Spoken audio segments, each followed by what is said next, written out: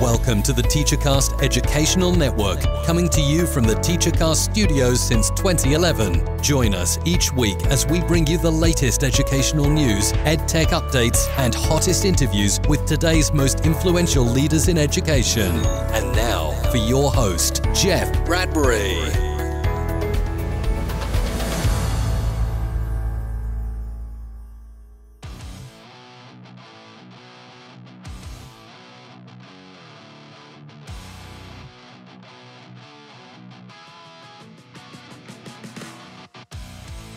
Hello, and welcome to the TeacherCast Educational Network. My name is Jeff Bradbury, and welcome to Digital Learning Today. On today's episode, we're going to be talking all about artificial intelligence. We're going to be defining what it is, how school districts are currently taking advantage of it, and how you can safely deploy it in your classroom. I have a fantastic guest on today, Dr. Jayne Lammers from Edmentum. Dr. Lammers, how are you today? Welcome to TeacherCast. Thank you, Jeff. I'm doing great, and I'm really looking forward to talking with you about this subject that everybody is talking about. I am so excited to have you on. You know, we've been talking about artificial intelligence here, it seems like forever. Every single time we have a guest come on, it's the topic that we have to bring up. But I'm excited about having you on today because we've never really had a chance to really start from ground zero, start from the beginning here. Before we get into those fun questions, tell us a little bit about yourself and what's happening these days at Edmentum. Well, thanks for that invitation. So, Jeff, I was a teacher educator for 15 years. I worked in higher education. I was a tenured professor at the University of Rochester. I was a Fulbright scholar who got to travel to Indonesia just before the pandemic and conduct research with a partner down there on the digital literacy practices of Indonesian youth. Had a lot of fun doing that, and I ran an English teacher preparation program and also advised doctoral students, and really enjoyed studying how young people use technology for their own interest-driven learning purposes. So that's where I kind of came from. I was an English teacher prior to going into higher ed.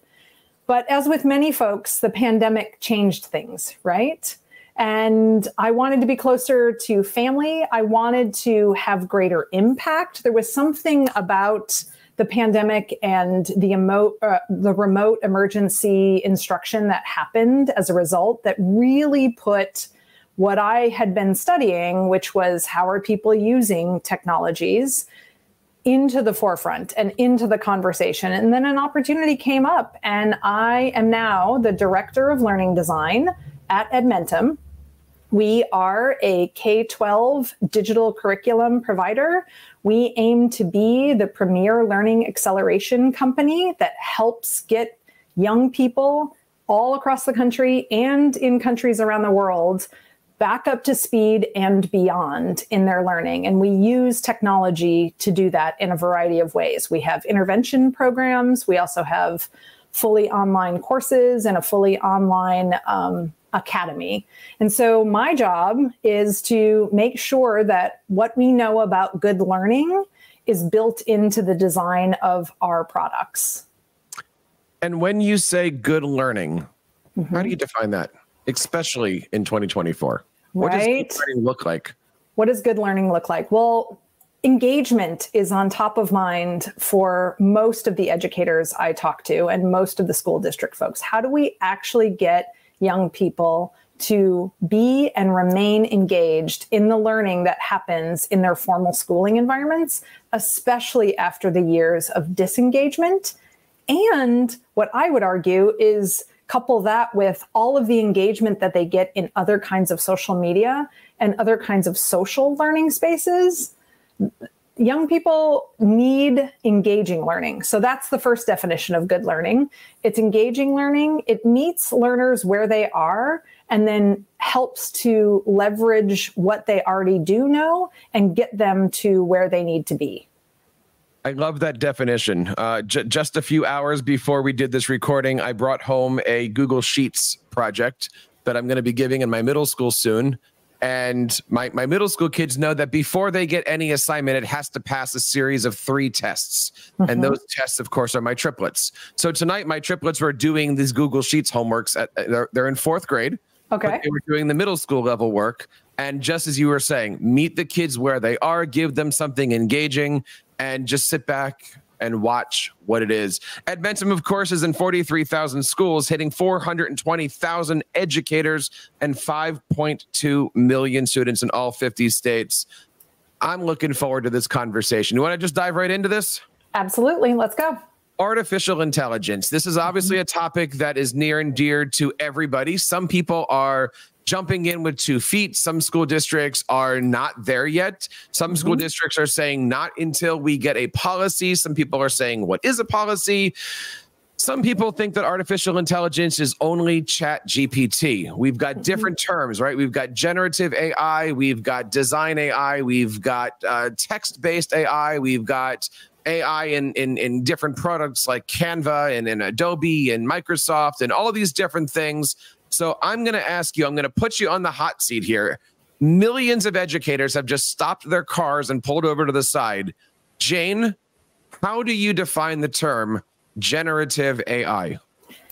When I'm talking about generative AI, I am talking about any of the tools that will generate new content because they are using the artificial intelligence that they have been programmed with to look for patterns, to cull from whatever large language model usually, so whatever big batch of data they were given, to give the user a response or a creation, because it could be image-based if we're talking about something like DALL-E or Midjourney or in Canva, could be design-based, right?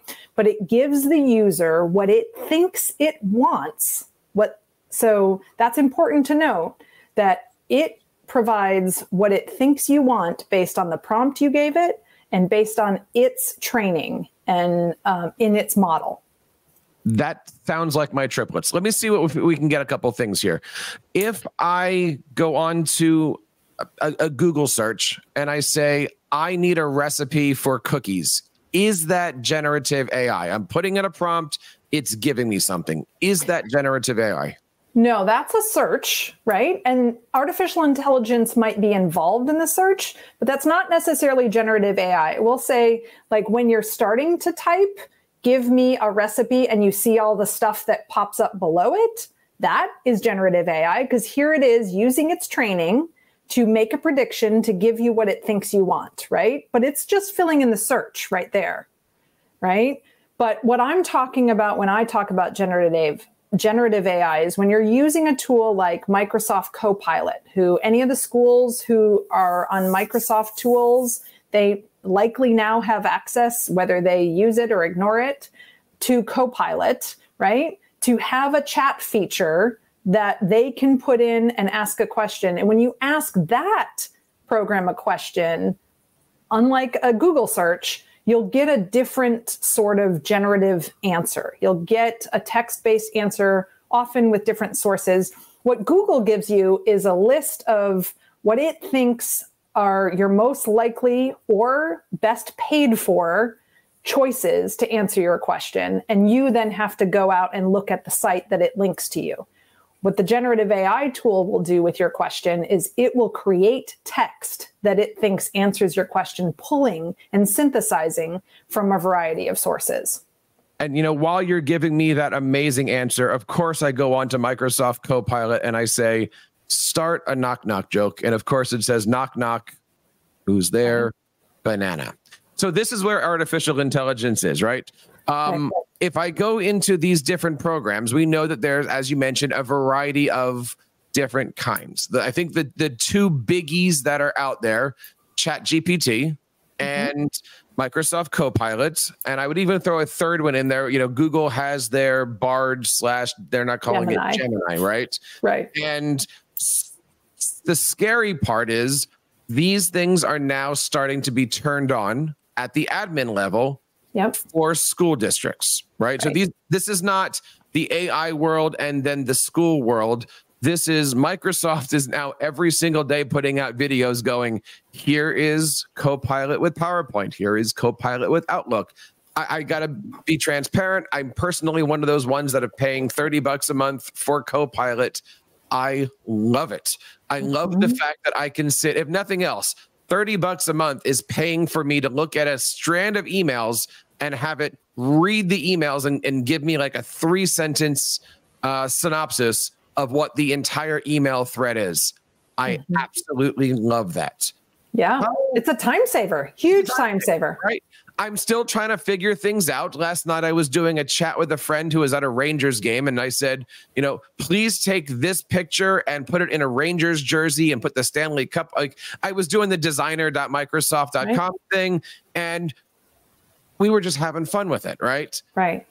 And let me stop you there, Jeff, because what you're doing is exactly what I'm trying to advocate for to school leaders. You're playing with it. You're getting your hands in there. You're trying different use cases. The use case may be entertaining your friend. The use case may be digging through your email and saving yourself time. The use case may be, for our teacher friends listening, designing a lesson plan or giving a student sample to meet the needs of their students, right? You've spent time to play and figure out where it could be useful for you. And that's what we're advocating for our education partners to do. So at Edmentum, we ran a series of experiments to try to figure out how would we want to advise. Especially last summer, everybody was talking about it. School districts had shut it down. We're trying to figure out what we could suggest to our partners. And so we got in there and started running experiments. And that's the kind of thing that we learned, is that teachers need, or school district leaders need, to get their hands in it, try different tools, see how they work, so they can figure out where it might be useful for them. So I'd like to have this conversation from a couple different chairs, okay? And I'll try to tell you the chair I'm doing the question from. Right now, I want to do this from the tech director chair. Okay. When I'm working with a company and they say they now are using artificial intelligence, I know as a tech director, I need to have a privacy agreement signed with that company for my users to log in. Do I also need to ask questions such as, where is that company getting their artificial intelligence originally sourced from? And do I need to worry about having a privacy agreement with that source? I think what you're hitting on with that question there, Jeff, that is on the minds of every tech director and the legal folks in districts, right, is how do the data that get put into an AI get used?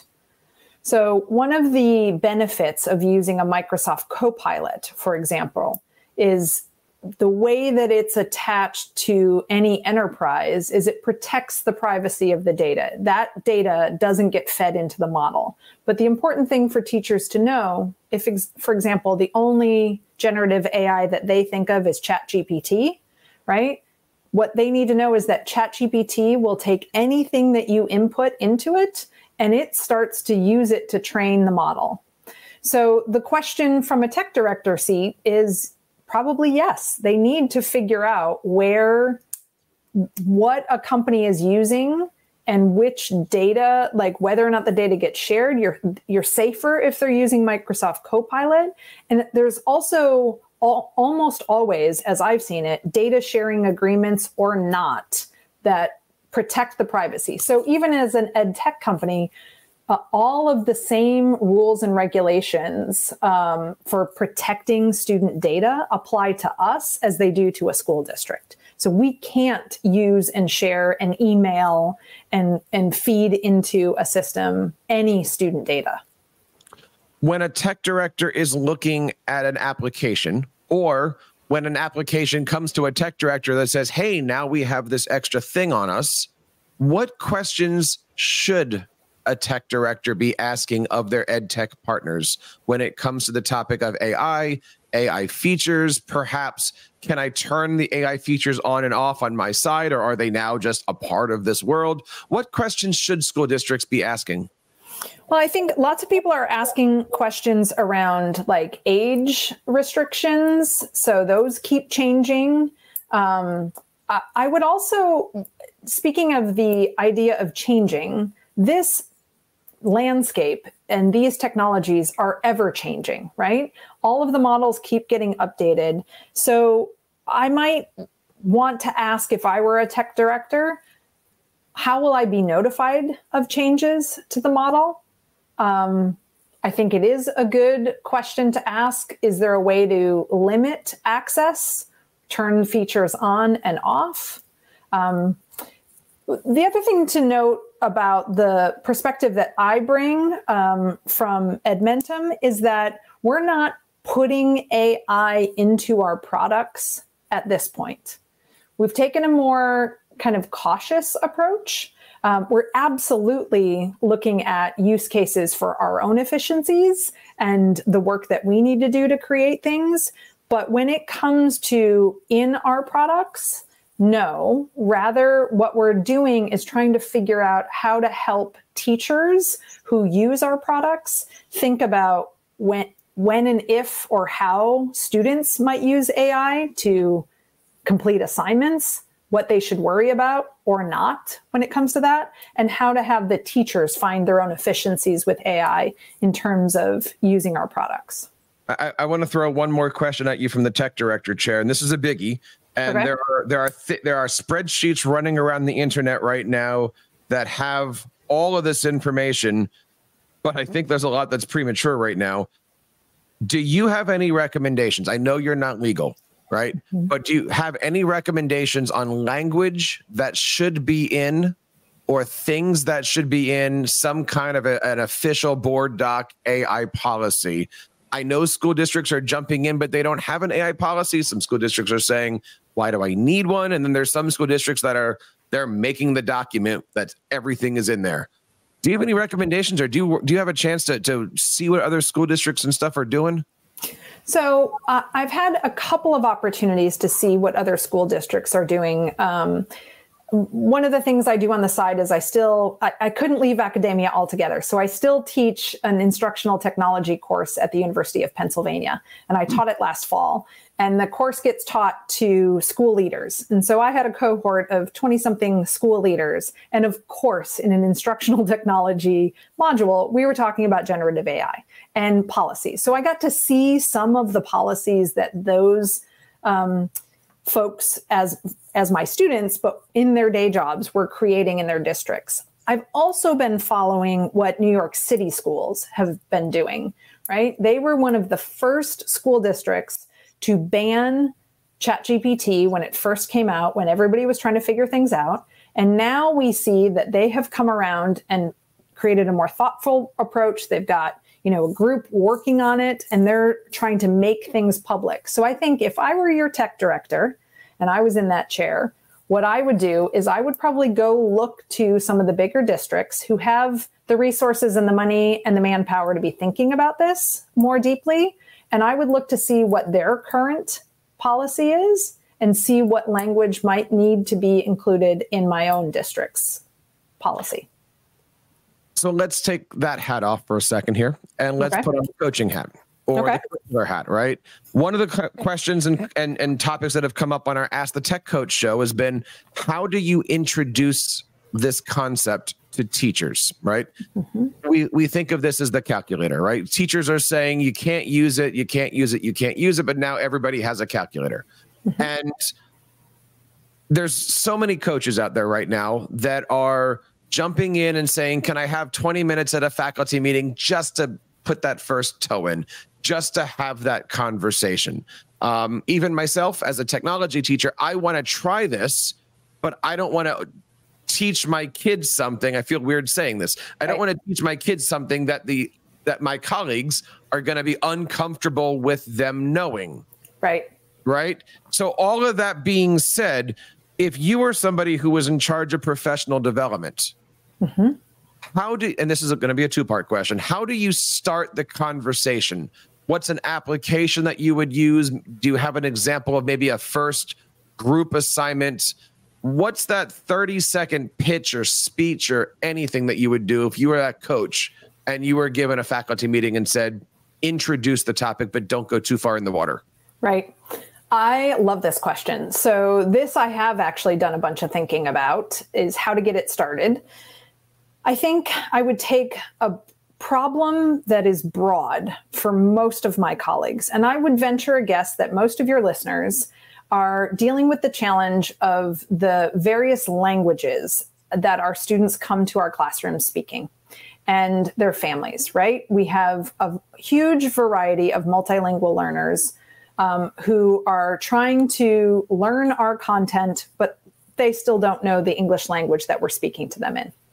So one of the things that I might show my colleagues if I were a coach is I'd show them, we found Claude AI, which is one that we have not yet mentioned, but Claude AI was the tool that we found at the time when we ran our experiments a few months ago was the best at taking a prompt and you put it in there and you ask it to translate that prompt and explain the concept to a speaker of, say, for example, Moroccan Arabic. So what Claude AI does, it's better than Google Translate, which just gives you a one-to-one translation and who knows how good it is. But what Claude AI does is it will give you the translation, explain in both English and in the language of choice, the target language, why it made choices that it did, to explain the concept and to make it more accessible.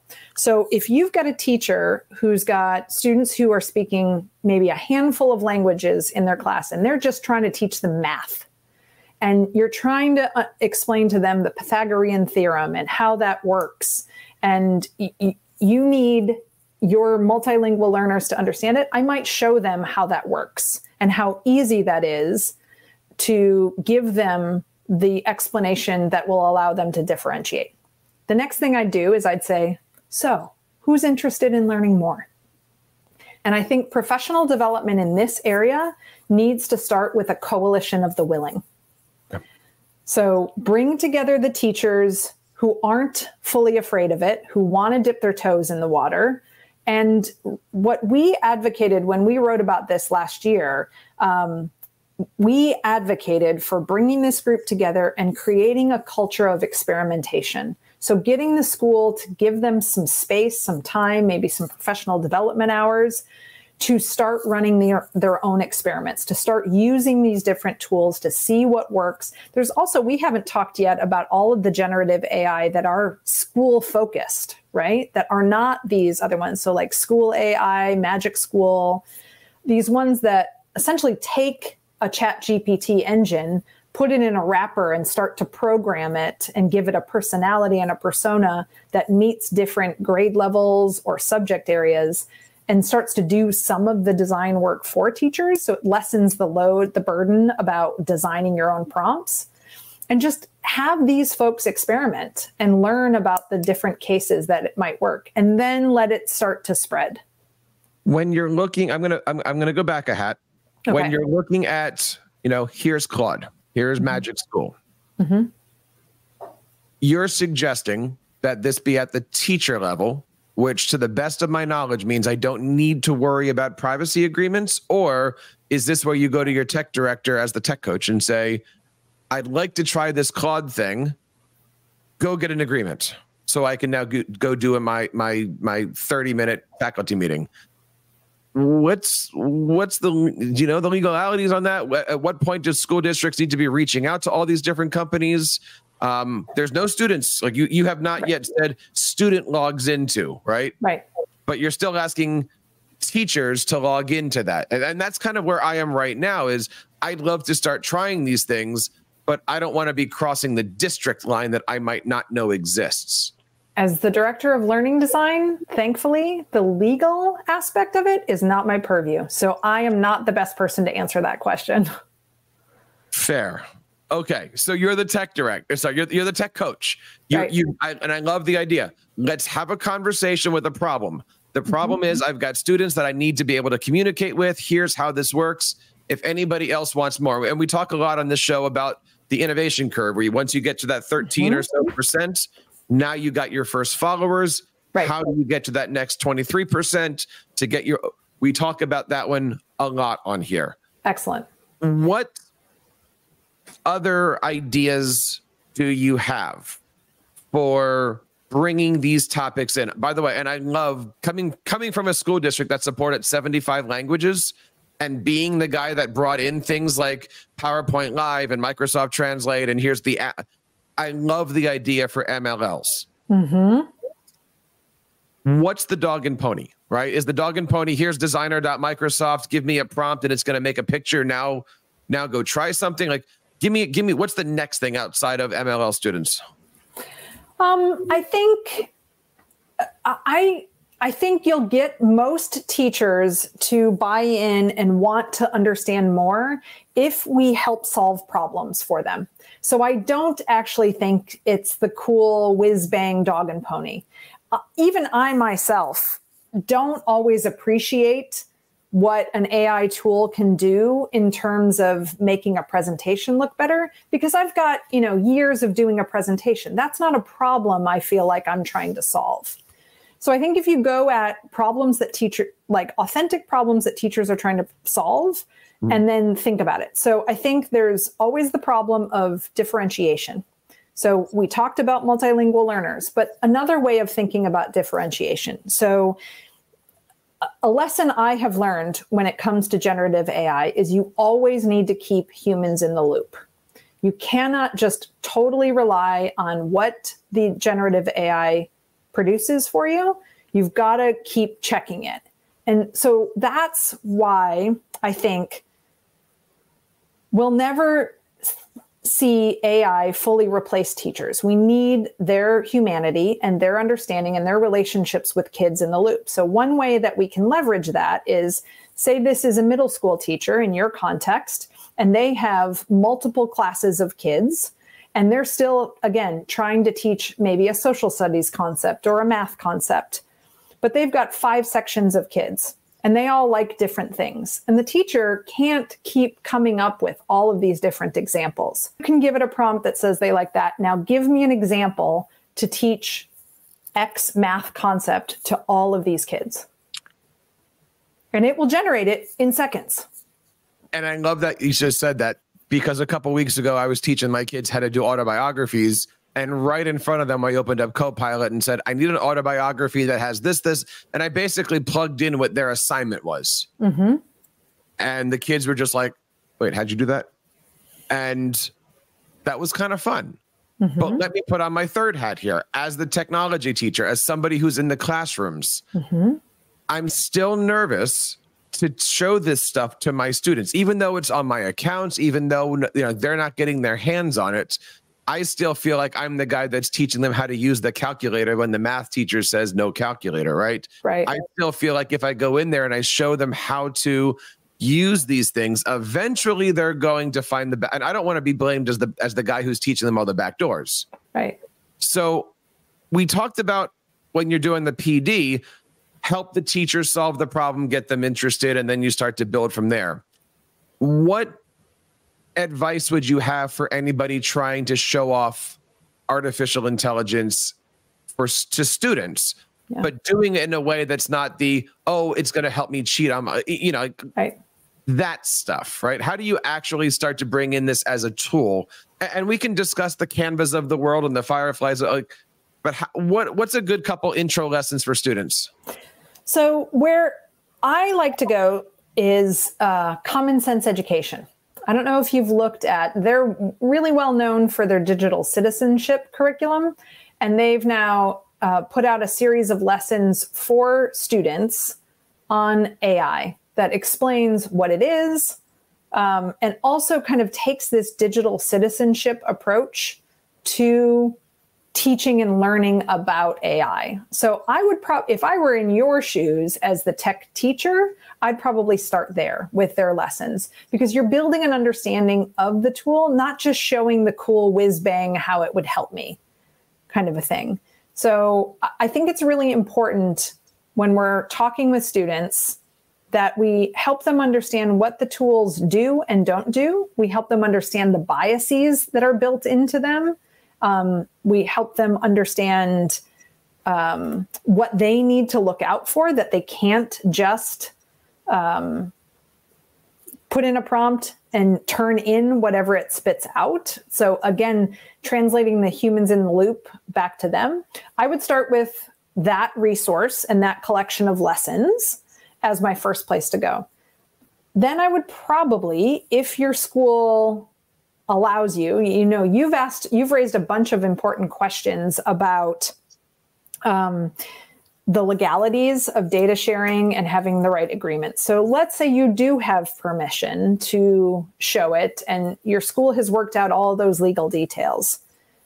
I would probably start with the brainstorming capacity that AI does. So not doing the finished product part of it, because that's where some of your colleagues are probably kind of got their hackles up about cheating and the potential for cheating. And until we get all of our colleagues to change their pedagogy from the kinds of assignments that could be replicated and spit out by a generative AI, what I think we're best to do with the youth is to teach them how the tools could be a thought buddy, a brainstorming partner, an idea generator. Tools like ChatGPT are great for that. All of these topics that we're talking about are going to be detailed in our show notes. I'm making sure that we have links to all the different AI tools. I found the link to the Common Sense article. And speaking of articles, Dr. Lammers, you recently at Edmentum published an article about generative AI. And that article was called AI in Education Experiments, Lessons Learned. Talk to us a little bit about this post and specifically what have some of the lessons been that you and your team have learned about AI? Well, I've already shared a couple of them. So the experiment from Claude and translating comes directly from that article that you'll link to. The other thing that we did is the needing to try different tools and to try them over time to see how they work and how they change. So to see whether or not ChatGPT might be better at something versus Copilot versus Gemini versus Claude AI. The other thing that when I go back to this idea of the coalition of the willing who are going to run experiments and try things, that I think this works best if they can then have the time and space to come together and critically reflect on what they've learned, to share resources, that there be created some sort of a hub. For us at Edmentum, we used a Microsoft Teams channel, which we called our AI brainstorming hub, and any resource gets shared there so that anyone who's interested can follow along, can dialogue about it. So I think that idea of creating this space for experimentation is really helpful.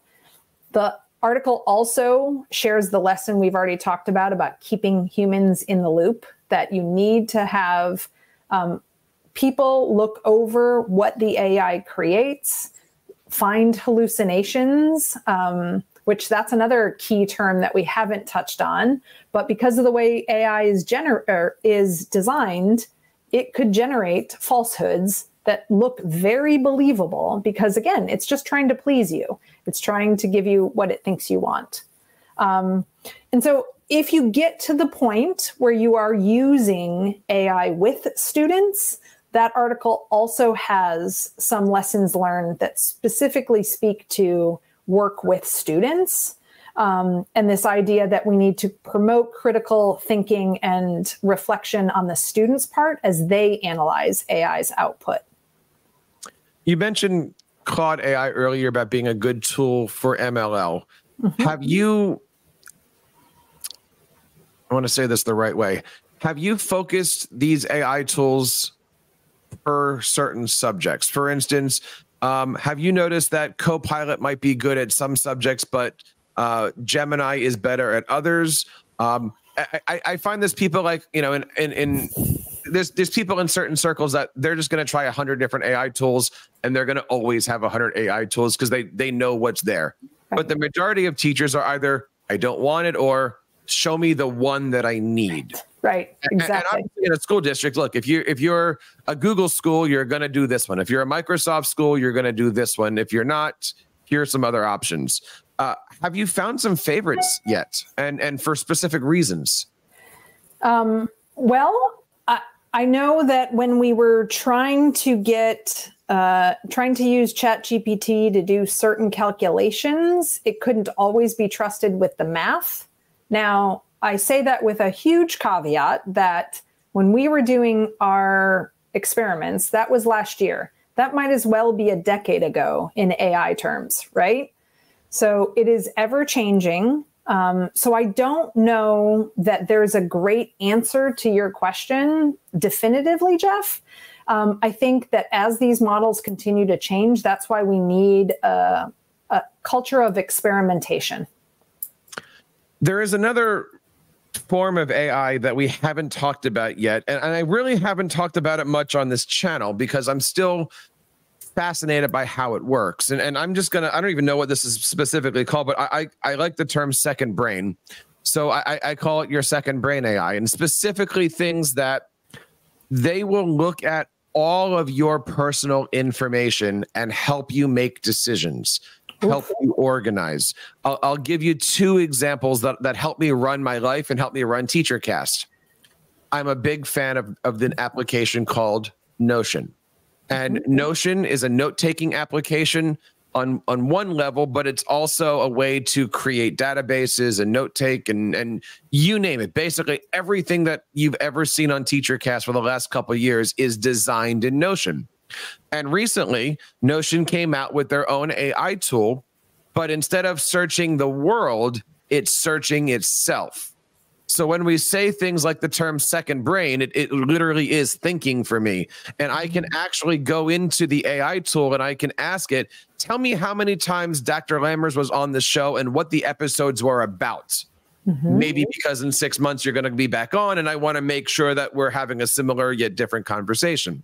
Or I can say, show me all the podcast episodes that we discussed artificial intelligence, because maybe I'm doing a blog post on my top 10 whatever, and I want to start to reference other shows. So Notion is a way that it'll actually take your second brain, and it'll only think inside of that. Copilot is another option. Copilot, depending on how you're using it, and I pay for it inside of my TeacherCast domain, has a switch that says internal, I forget what the exact words are, but basically it's internal of your domain or the web.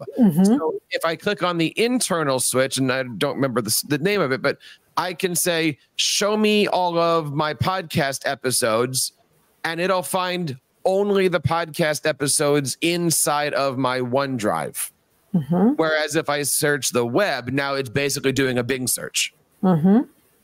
And so I love these companies that are coming up with ways for us to do more using the tools that we're currently building, right?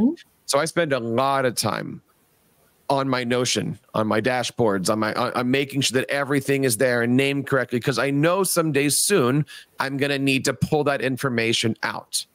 And the same thing with Microsoft. Microsoft is checking all of your PowerPoints and Words and Excels and it's checking the entire knowledge graph out there of yourself, so that way you can find what you need. Now, obviously, if I'm searching my own stuff, it doesn't know what you as my coworker's doing.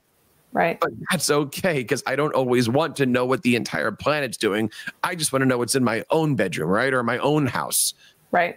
Do you have any experience using any applications like that? Or you were shaking your head about using the Copilot stuff. Are you one, or is your team one to be making these, second brain, second thinking, digital versions of yourself? And if so, do you have any suggestions on those? The only place that I have used this, I have not dug into this kind of second brain AI for myself very much beyond, working in a corporation that uses Microsoft products and also Atlassian products, Confluence, right? We use SharePoint. There's stuff on Teams. There's files that get emailed to you, all of this. So I often use the tool Delve in Microsoft to find, okay, I know this person sent me a file. Where is it? Help me find it. And so I don't have to search email and then search Teams and then search, Confluence. That's probably the best one that I use. And I use it regularly because I know I saw that file from somebody. Yes. There's a lot, right? There's a lot. And I think where we are right now is we're at that point in the curve where people are jumping on board, or some of them are even saying, I don't have the time. Like there's so much stuff, grades, curriculum, parents, post-pandemic, behavior.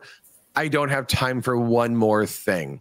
And you've got this wave of educators coming in going, no, this is the thing, right? And even a couple of shows ago, we did the, how would you relate AI to other recent things? And we're like, no, this isn't Google Cardboard where many people tried and now it's in the corner. Like, this is the thing, right? Like, this is the thing that we're going to look at and go, this isn't going anywhere.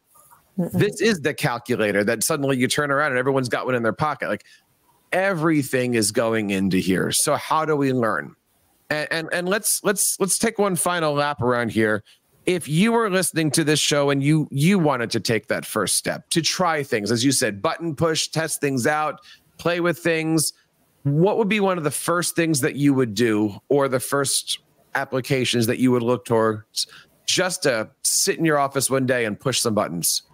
Well, if I'm at a school that uses Microsoft, I would use Microsoft Copilot because it's probably the easiest one to know that the data is protected, so I won't get in trouble. If I'm not at a school that uses that, I'd just go to ChatGPT because there's a lot talked about ChatGPT, and so I could find resources easily. So I'd pick one of those two, whichever one is the most accessible. And then I would sit down and think about what are all of the repetitive tasks that take me lots of time?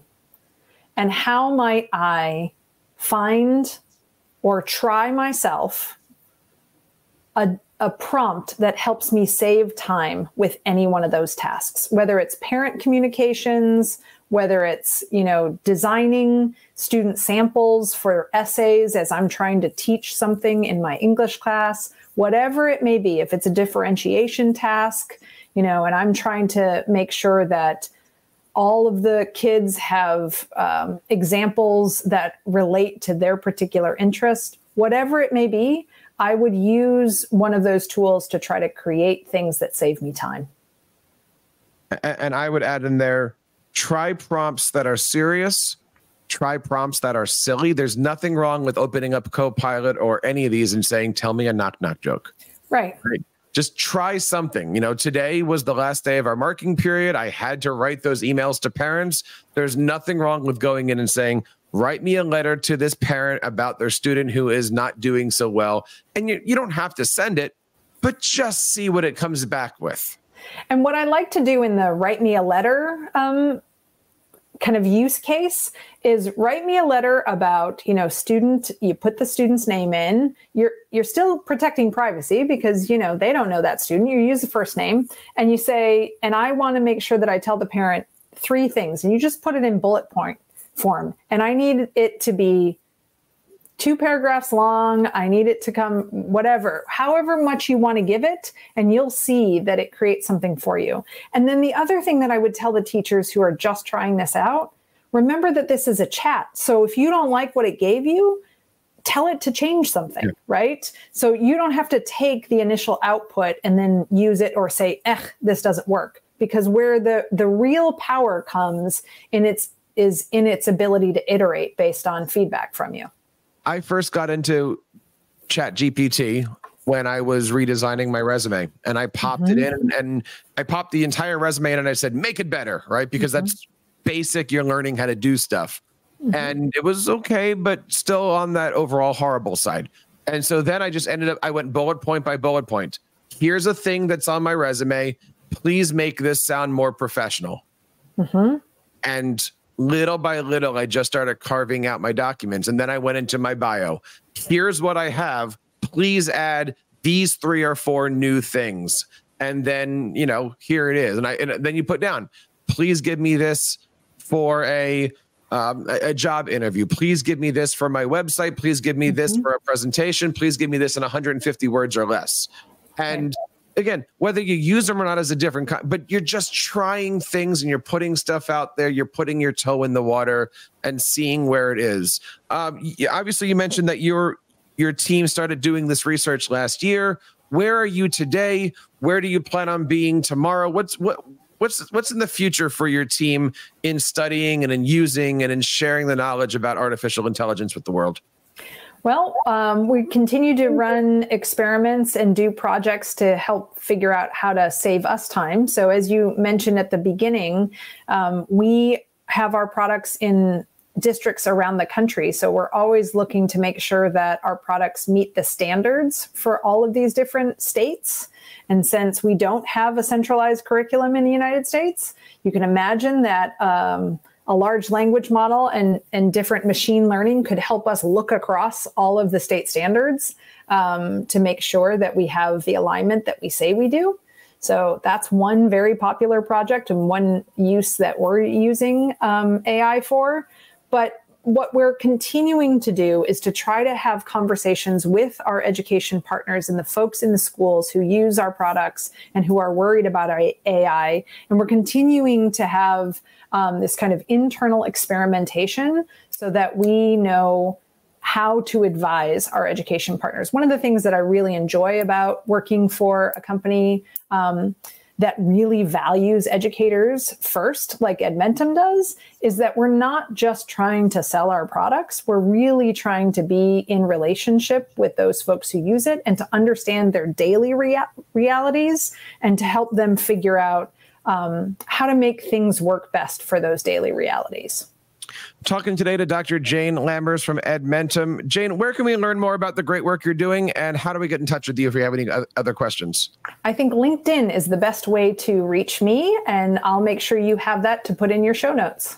And of course, you can find out more information over at edmentum.com. All of our show notes are going to be over there. This is Digital Learning Today. You can, of course, check out everything we have going on over at the TeacherCast Educational Network. Find out more information, like and subscribe, all that great stuff over at teachercast.net. Dr. Lammers, thank you so much for joining us today. Thank you, Jeff. It was a pleasure. And that wraps up this episode of Digital Learning Today. I hope you guys had a good time, and I hope you learned something that you can share with your faculty. There's one thing that we know here about artificial intelligence: it ain't going away.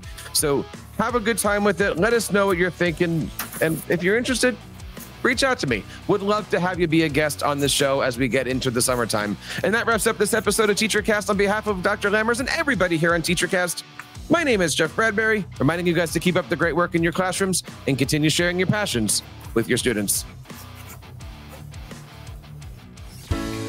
You've been listening to the TeacherCast Educational Network, hosted by Jeff Bradbury.